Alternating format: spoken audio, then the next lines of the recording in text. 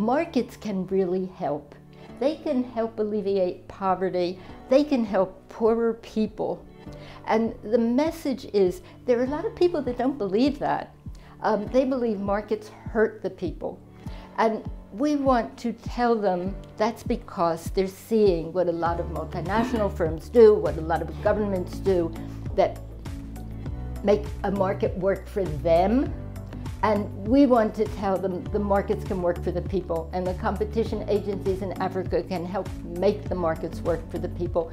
And when they work, the markets can do more and do more better to lower prices, better goods, and better opportunities, more equality of opportunities.